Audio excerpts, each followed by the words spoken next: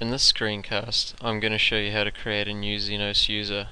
I'll then also show you how to configure Zenoss to send an email alert to that user when there is a problem with a specific group of servers. But just quickly to begin with, if you were watching the first screencast on how to set up Zenoss, you'll know that we configured a client server, and because we hadn't had the server running for that long, we hadn't had long enough time for Zenoss to collect some performance data relating to that server. So I'll just show you that performance graph now. You can see there showing the processes that are running. That's memory utilization and also disk I/O utilization. Now you can see a spike there. I figured, seeing as the server was sitting there doing nothing, I might as well make it do some work, and you can see the result of that in the graph. So, to begin with setting up a new user, you're going to want to go to Settings from the Management section, and then we're going to click on the Users tab. Now into here we're going to select from the drop down box, Add New User, and I'm going to add myself in as B. Denning and my email address.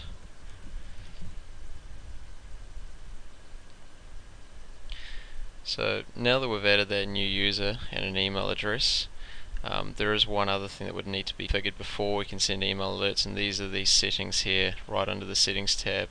The SMTP host, SMTP port, username, password. Since the last screencast, I've actually gone ahead and installed Postfix on the local server and configured Postfix to forward any emails through to my Gmail account.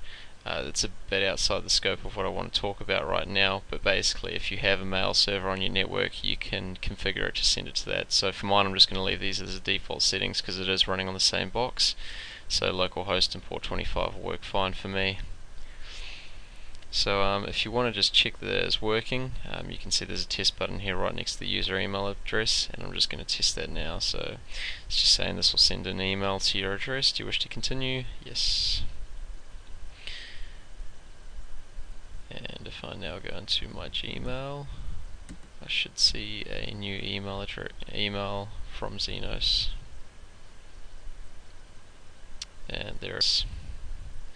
So that's how you can test that your mail is correctly configured in Zenoss. Right, so the next thing that we want to do is basically assign this user to be responsible for or administer a group of servers, and we can do that by clicking on the user and then selecting the Administered Objects tab. From the Administered Objects tab, we can either add a specific, like a single server or a specific device, or we can add a device class. In this particular case, because I'm the in-house Linux administrator, I'm just going to go from device classes and select server/Linux. So that's going to ignore alerts from anything else, and it's only going to be the stuff, the devices that are under this /server/Linux class that I'm going to get alerts about. So now that I've set myself up as being responsible for those particular devices, the next step, once that alert disappears, how embarrassing. Okay, there we go. Is to now go in and configure some alerting rules. So now that I've said what group I'm responsible for, I now need to tell it what to do if an alert comes in. So by going to the Alerting Rules tab, selecting the drop down and clicking Add Alerting Rule, we can just put in a name here for this particular rule. I'm just going to call it All Problems.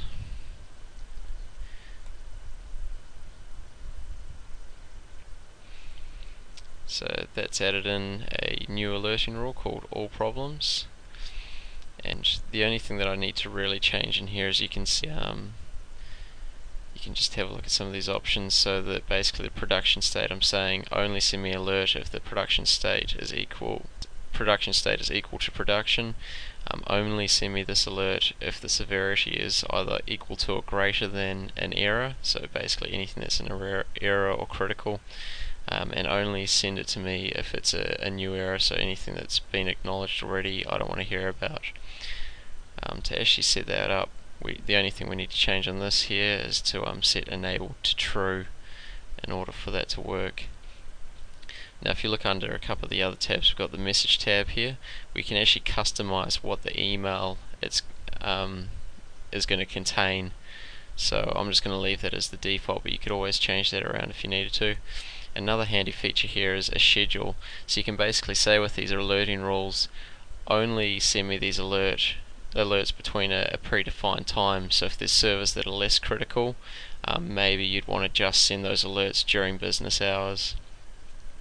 So with all the alerting set up and the new user, I'm just going to quickly log out here and actually, sorry, before I do that, there is one thing I've forgotten to do, and by default Zenoss won't actually ask you to set up a username and password for that user. So I'm just going to go back into settings, users, click on the user I just created and quickly enter a password.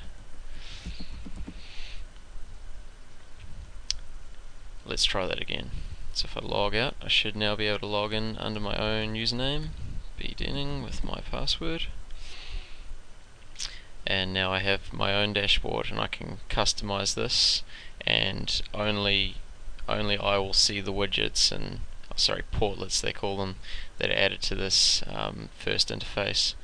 So now, as I said, the whole objective of this was to add the user, and now we'll just want to test to see if that alert's going to actually happen. So a good way to test would just to be simulating this, our client server here, and we're just going to send that offline and check that it does actually send an alert out to my email address. So if I log on to the client server as I am here, you can see there's a couple network interfaces, but the one that I'm going to shut down is Ethernet 2. And you can see my SSH session, since I shut that down, is no longer working. So now Zenoss should pick up on that reasonably promptly. Sorry, actually, because I've logged in under my name, I don't actually have the Linux object list there, so I'm just going to go back into device list and wait for an error to pop up in here.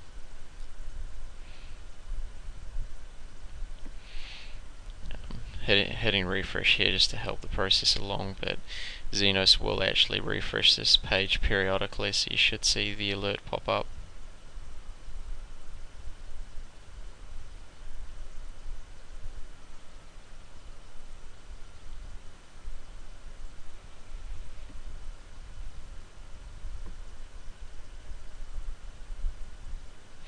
There we go. So we can see it's gone red under the event status there. I can log into the client, see that the problem with it is that the status is now saying that the client's gone down. If I click on the event over here, I'll actually see a more descriptive message. So it's saying that basically it's tried to ping the server, the event class is that it's trying to ping it, and the server's not acknowledging. You can get a bit more of a list, sorry if I move this in, by just clicking on that view button there. It gives you a more detailed descriptive message. But the main thing we want to check is just to see if it's going to send out that alert to us. So if I go back into my Gmail account now, you can see here I have a new message from Zenoss, and it's told me that the client IP address is down. So, and the severity is critical. Even from here I can actually go in and get those event details just by clicking on the link here and signing back in. So there's the details of that.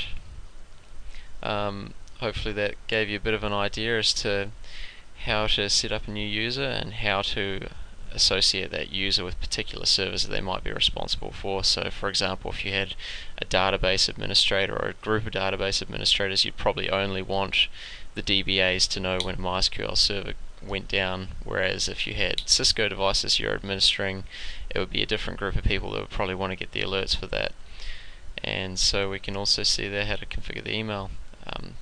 Thanks for watching.